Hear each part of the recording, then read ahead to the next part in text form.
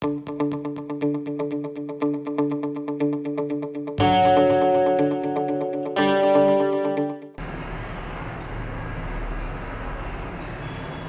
Friends, हूँ छू साहिल Taylor.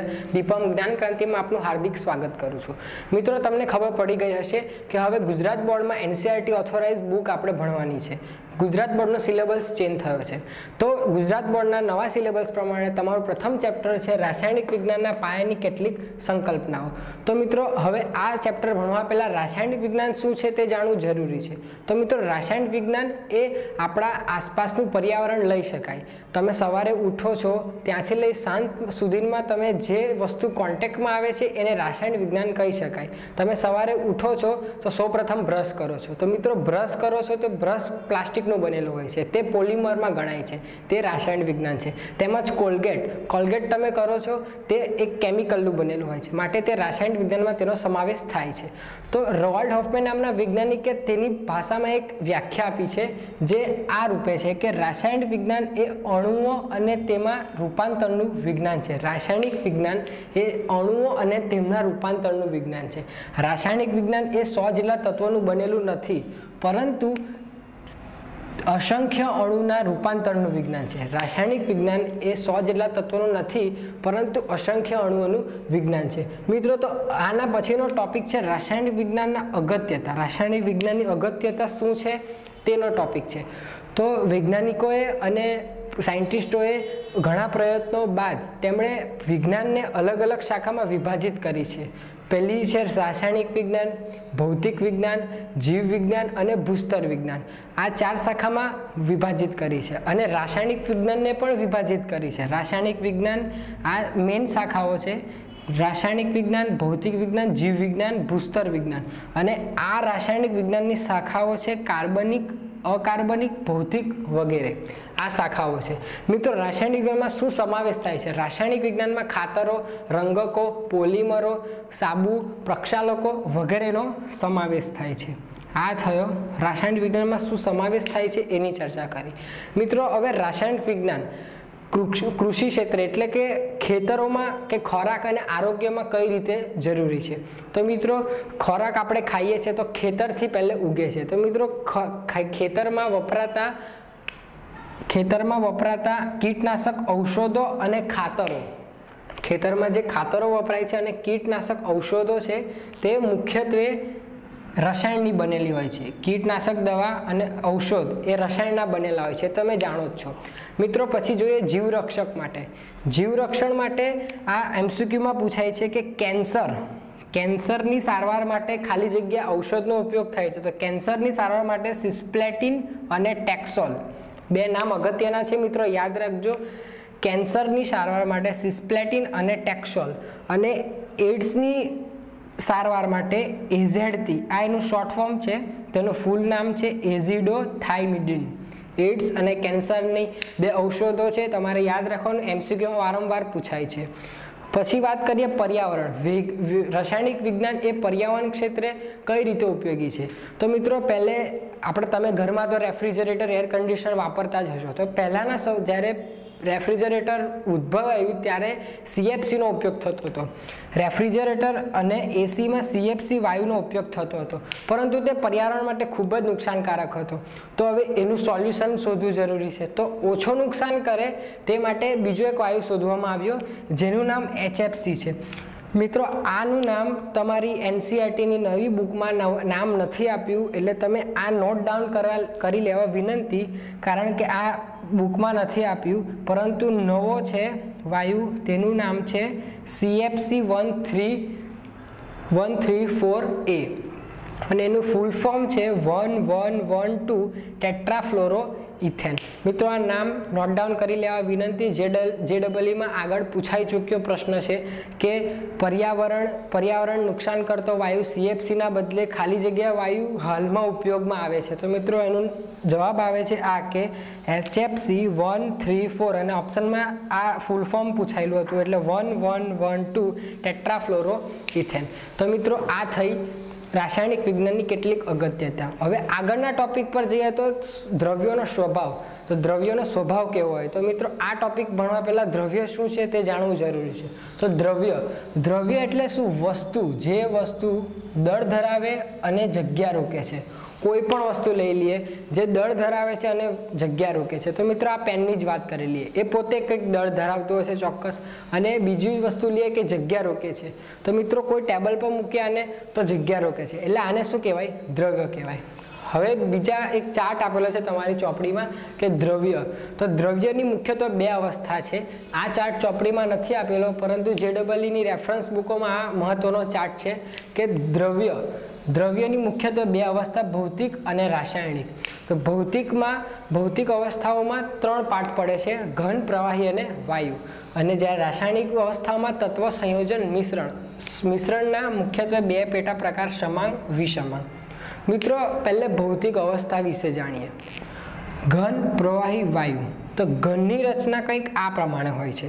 ઘનમાં કણો પાસે ગોઠવાયેલા હોય છે, એટલે કે 2 અણુ વચ્ચે જગ્યા નથી એવું ન કહી શકાય, નહિવત જગ્યા હોય, એ હરીફરી શકતા નથી, એટલે કણો આમ તેમ આવી શકતા નથી। જ્યારે પ્રવાહીની વાત કરીએ તો પ્રવાહીમાં જોઈ શકાય છે કે અણુ વચ્ચે થોડી જગ્યા, એટલે માટે આ કણો આગળ પાછળ ફરી શકે થોડાક। વાયુની વાત કરીએ તો વાયુમાં ખૂબ જ છૂટા ગોઠવાયેલા હોય છે, તો એ આગળ પાછળ સહેલાઈથી હરીફરી શકે છે। તો આ થઈ ઘન, પ્રવાહી અને વાયુના અણુઓની રચના કેવી હોય એ જોઈએ છે।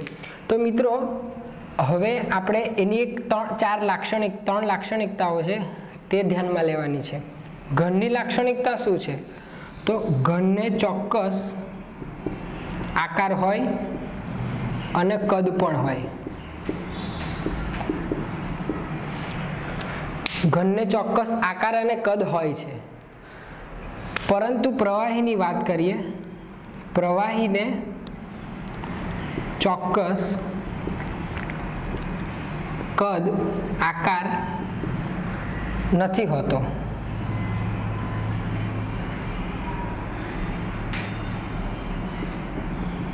પરંતુ ચોક્કસ કદ હોય છે। મિત્રો પ્રવાહીને ચોક્કસ કદ હોય છે। તમે ધારો કે કોઈ ગ્લાસમાં 1 લીટર પાણી લેવ છો અને એ જ ગ્લાસને કોઈક તપેલીમાં રેડી દેવું છો, તો એને 1 લીટરનું પાણી 1 લીટર જ રહેવાનું છે, પરંતુ તેનો આકાર બદલાઈ જશે, તપેલીનું આકાર ધારણ કરશે। એટલે કે પ્રવાહીને ચોક્કસ આકાર હોતો નથી, કદ એનું ચોક્કસ હોય છે। અને આપણે વાયુની વાત કરીએ તો વાયુને ચોક્કસ કદ કે આકાર હોતો નથી। વાયુને ચોક્કસ કદ પણ નથી હોતું, આકાર પણ નથી હોતું। તમે નાની કાચની પેટીમાં વાયુને પૂરો તો તે બધે ફેલાઈ જાય છે અને એ કદ ધારણ કરે છે, અને મોટી કાચની પેટીમાં તમે એને દાખલ કરો છો તે બધે ફેલાઈ જાય છે અને એ આકાર ધારણ કરે છે। તો આ થઈ એની મુખ્યત્વે 4 લાક્ષણિકતાઓ। મિત્રો હવે આ ભૌતિક અવસ્થા ઉપર કોઈ પરિબળનો ઉપસ્થિત કરવામાં આવે, ધારો કે તાપમાન અને દબાણ, આવી પરિસ્થિતિઓનો ઉપસ્થિત કરવામાં આવે તો તે એની અવસ્થા બદલાય છે। તો ધારો કે આ ઘનની વાત કરીએ, ઘન છે, તેને આપણે ગરમ કરીએ તો તે વાયુમાં, સાદું ઉદાહરણ લઈએ તો તમે બરફને ગરમ કરો એ પાણીમાં રૂપાંતર થાય છે, તે પ્રવાહીમાં રૂપાંતર થાય છે। અને અહીંયા પ્રવાહીને ગરમ કરો તો વાયુમાં રૂપાંતર થાય છે। બરફને તમે ગરમ કરો, પ્રવાહીમાં રૂપાંતર થાય છે, પાણીમાં। પ્રવાહીને ગરમ કરો એટલે વાયુમાં, પાણીને તમે ઉકાળો છો એટલે વરાળમાં રૂપાંતર થાય છે। હવે વરાળને ઠંડુ કરો તમે તો તે પાછું પ્રવાહીમાં રૂપાંતર થાય છે। જ્યારે પ્રવાહીને પાછું ઠંડુ કરો તે પાછું ઘનમાં રૂપાંતર થાય છે। એટલે આ થઈ અવસ્થાઓનું રૂપાંતરણ, કે અમુક પરિસ્થિતિઓ, ભૌતિક અવસ્થાઓ પર અમુક પરિસ્થિતિઓ તાપમાન અને દબાણ જેવી ઉપસ્થિત કરવામાં આવે તો રૂપાંતર કરવામાં આવે તો ઘન, પ્રવાહી અને વાયુમાં રૂપાંતર થાય છે. હવે આપણે રાસાયણિક અવસ્થા વિશે જાણીએ. તો તત્વ શું છે? તત્વની કોઈ ડેફિનેશન નથી, પરંતુ તત્વ એક કણ જ છે. હવે સંયોજનની વાત કરીએ. સંયોજન શું છે? તો એક પ્રકારનો અણુ લઈ શકાય. આ બધા પરમાણુ છે, હાઇડ્રોજન, ઓક્સિજન, કાર્બન, નાઇટ્રોજન. 2 હાઇડ્રોજનનો અણુ ભેગા થાય, હાઇડ્રોજન પ્લસ હાઇડ્રોજન, એટલે કે હાઇડ્રોજન અહીંયા લખીએ, હાઇડ્રોજન પ્લસ હાઇડ્રોજન તો H2. આ પરમાણુ છે, આ પણ પરમાણુ છે, એટલે અણુ થાય. પરમાણુ ભેગા થાય અણુ એટલે કે સંયોજન લઈ શકાય. H પ્લસ H તો H2O બને. એ જ રીતે આપણે ઉદાહરણ બીજા લઈ શકીએ. H2O છે, CO2 છે, NO2 છે. તો આ મિત્રો થયા સંયોજન. હવે મિશ્રણની વાત કરીએ. તો મિશ્રણ, તમે જાણો છો મિશ્રણ કોને કહેવાય? એક કે બે ઘટકો ભેગા થાય, 2 કે તેથી વધુ ઘટકો ભેગા થાય તો મિશ્રણ બનાવે છે. મિશ્રણમાં 2 પ્રકાર, સમાંગ મિશ્રણ, વિસમાંગ મિશ્રણ. સમાંગ મિશ્રણ કોને કહેવાય? તો મિત્રો તમે પાણી છે એની અંદર મીઠું નાખો છો, તે ઓગળી જાય છે. હવે એને હલાવો છે, ઓગળેલું હોય તો ઓગળી જ જવાનું છે. તો મિત્રો આ પ્રકારના દ્રાવણને સમાંગ મિશ્રણ કહેવાય છે, જેને પાછું લઈ શકાતું નથી. વિસમાંગ મિશ્રણની વાત કરીએ આપણે. વિસમાંગ મિશ્રણ કોને કહેવાય? તો વિસમાંગ મિશ્રણ, ધારો કે કોઈ આપણે અનાજ છે, ચણાની દાળ અને મગની દાળ, એને ભેગા કરીએ છીએ આપણે તો છૂટા પાડી શકાય છે, વણીને છૂટા પાડી શકાય છે. ને જ્યારે સમાંગમાં એવું થતું નથી. પાણીની અંદર મીઠું કરો છો તો મીઠું પાછું લઈ શકાતું નથી. આ થયું મિશ્રણ. હવે આગળ જઈએ તો એક 7 મૂળભૂત ભૌતિક રાશિઓ છે, તેને તમારે ધ્યાનમાં રાખવી ખૂબ જરૂરી છે. એવું તમને યાદ અપાવું, ટ્રીક છે આની, કોઈ ગોખવાની વસ્તુ નથી, ટ્રીક છે કે LMT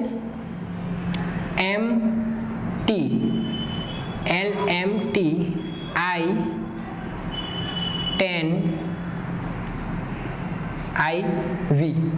મિત્રો LMT, T અહીંયા સ્મોલ આવે પહેલી વાર, I10 TEN માં E ની જોડવાનો, TN IV.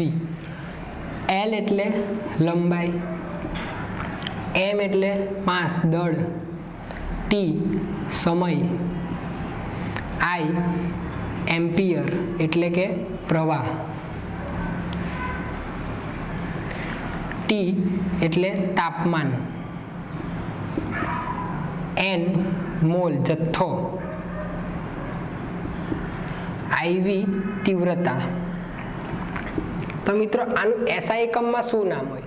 તમે લંબાઈ શેમાં માપો છો? મીટરમાં. દળ કિલોગ્રામમાં. સમય સેકન્ડમાં. પ્રવાહ એમ્પિયરમાં માપીએ છીએ આપણે. તાપમાન કેલ્વિનમાં. જથ્થો મોલમાં. તીવ્રતા કેન્ડેલામાં. આ નવું છે, યાદ રાખજો. તીવ્રતા IV ને આપણે કેન્ડેલામાં માપીએ છીએ. હવે એની સંજ્ઞા શું છે? મીટરની M, કિલોગ્રામની kg, સેકન્ડની small s, એમ્પિયરની capital A, કેલ્વિનની capital K, મોલમાં આપણે મોલ જ લખીએ છીએ, કેન્ડેલાની CD. આ નવો છે, MCQમાં પૂછાઈ શકે કે તીવ્રતા જેની સંજ્ઞા શું છે. તો મિત્રો આઈ હોપ તમને આ વિડીયો સારો લાગ્યો હોય. આના લગતા કોઈ પણ ક્વેશ્ચન હોય તો તમે કોમેન્ટ બોક્સમાં લખી શકો છો. Thank you.